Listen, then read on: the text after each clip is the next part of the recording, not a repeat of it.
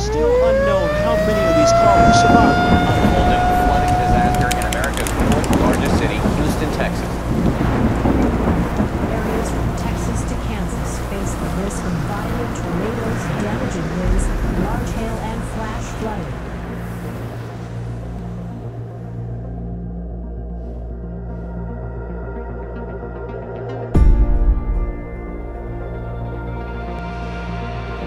You know, we've gotten better through every catastrophe. We've learned from Katrina to Sandy and now Harvey. This, what we're building now, is all about the experience.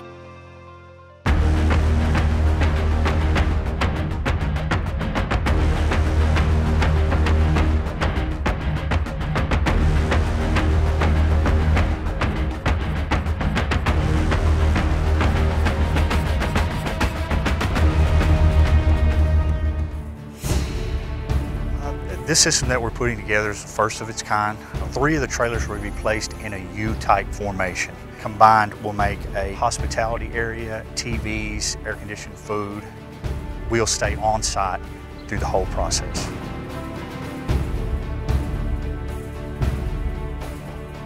We're on the ground days, sometimes weeks before a cat hits, finding the land that we're going to need to store those cars.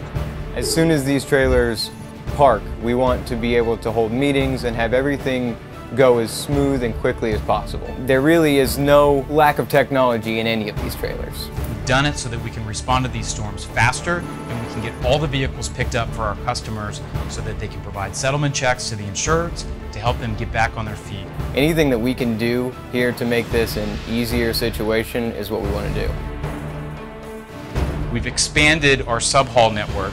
We've added permanent positions to the CAT team.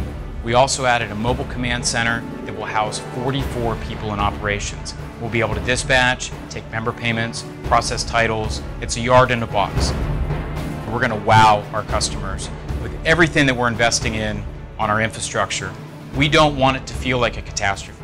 We want to provide the facilities for them so they can do their jobs. We listen to what they need and we provide that.